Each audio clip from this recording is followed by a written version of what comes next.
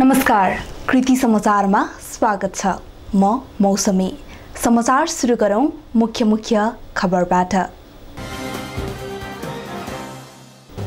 नेपालमा थप 255 जनामा कोरोना भाइरसको संक्रमण पुष्टि। कुल संक्रमितको संख्या करिब 16,500।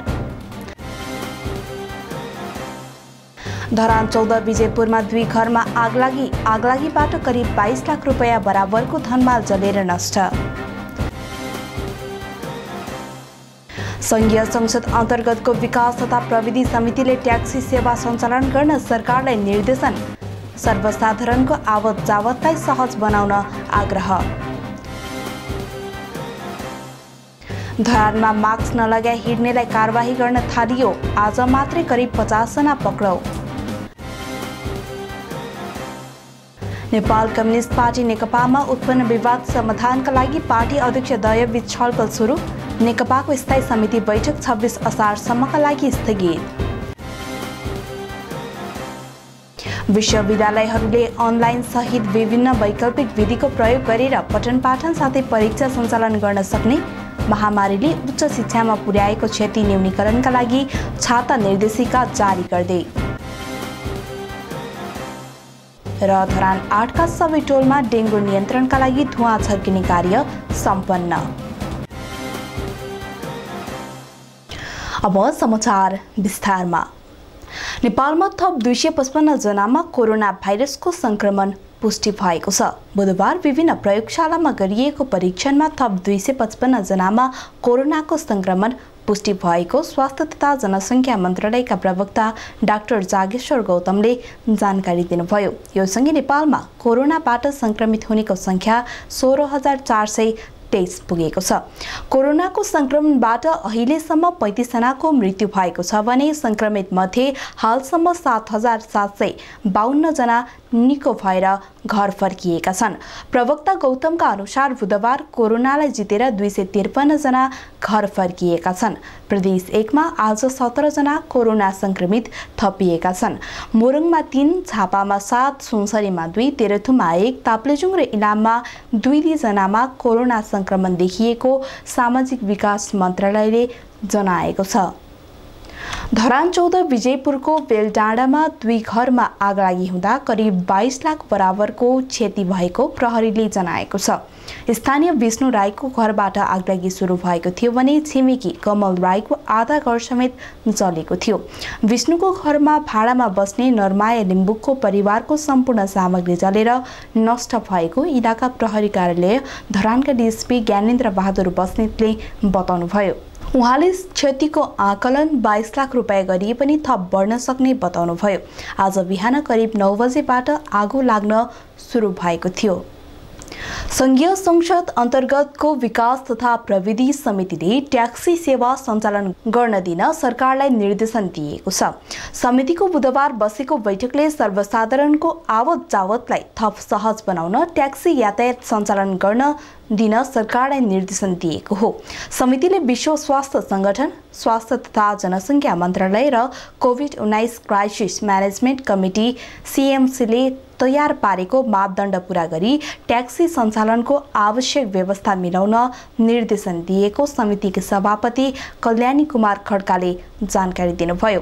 समितिको बैठकमा सार्वजनिक यातायातसँग सम्बद्ध सरकारवाला मजदुर संगठन र व्यावसायिक संगठनहरूका पदाधिकारी तथा प्रतिनिधिहरूले लकडाउनका कारण मजदुरहरूको दैनिकी कष्टकर बनेको गुनासो गरेका थिए। समितिको अर्को बैठक असार 25 गते बिहान 11 बजे पुनः बस्नेछ। नेपाल सरकारको गृह मन्त्रालयले मास्क नलगाई हिँड्नेलाई कारबाही गर्न सम्बन्धित जिल्ला प्रशासनलाई निर्देशन दिए लगत्तै धरानमा मास्क नलगाई हिँड्नेलाई कारबाही गर्न थालिएको छ। इलाका प्रहरी कार्यालय धरानले मास्क नलगाई हिँड्ने झण्डै 50 जनालाई पक्राउ गरेर सचेत गराएको छ।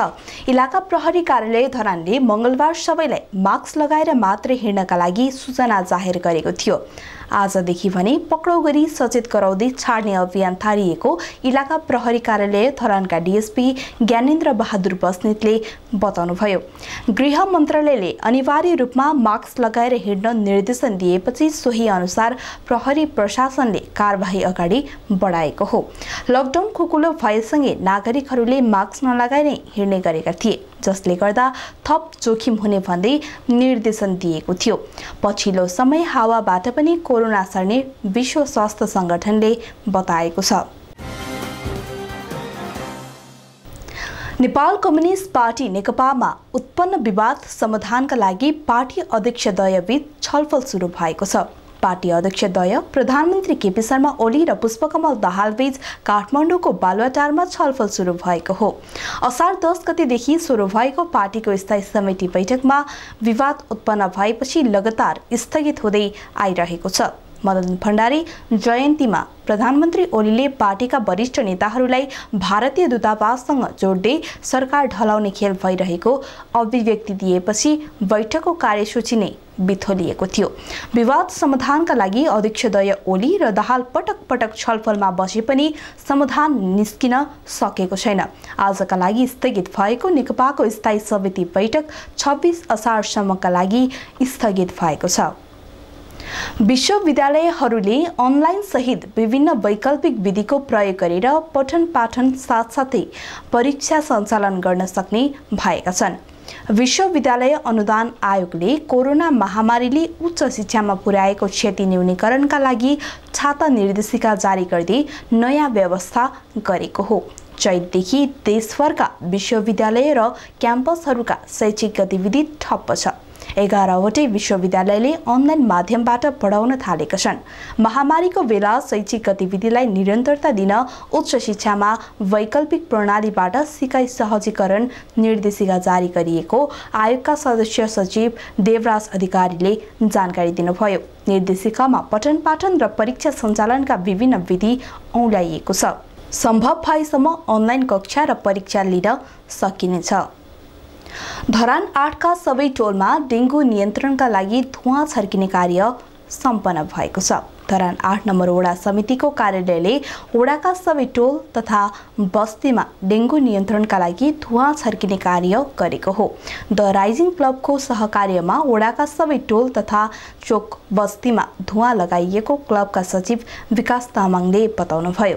कार्यक्रममा 8 नम्बर वडाका कार्यवाहक अध्यक्ष राम मगर, अभियन्ता गंगा लिम्बू, नेकपा वडा कमिटी अध्यक्ष लक्ष्मण दास, क्लबका अध्यक्ष धनबहादुर राईको प्रत्यक्ष निगरानीमा धुवा छर्किने कार्य गरिएको थियो।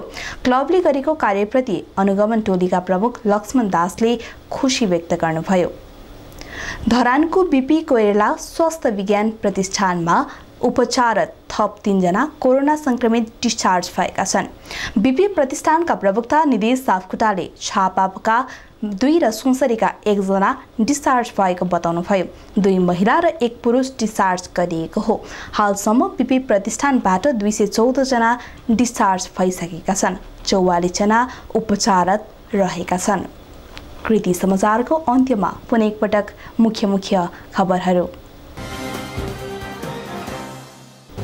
नेपालमा थप 255 जनामा कोरोना भाइरसको संक्रमण पुष्टि, कुल संक्रमितको संख्या करिब 16,500। धरान 14 विजयपुरमा 2 घरमा आगलागीबाट करिब 22 लाख रुपैयाँ बराबरको धनमाल जलेर नष्ट। संघीय संसद अन्तर्गतको विकास तथा प्रविधि समितिले ट्याक्सी सेवा सञ्चालन गर्न सरकारलाई निर्देशन, सर्वसाधारणको आवत जावतलाई सहज बनाउन आग्रह।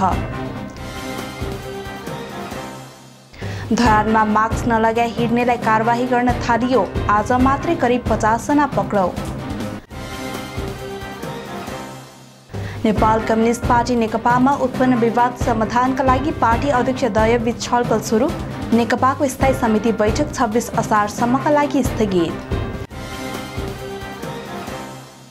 विश्वविद्यालयहरूले अनलाइन सहित विभिन्न वैकल्पिक विधिको प्रयोग गरेर पठन पाठन साथै परीक्षा सञ्चालन गर्न सक्ने, महामारीले उच्च शिक्षामा पुर्याएको क्षति न्यूनीकरणका लागि छाता निर्देशिका जारी गर्दै।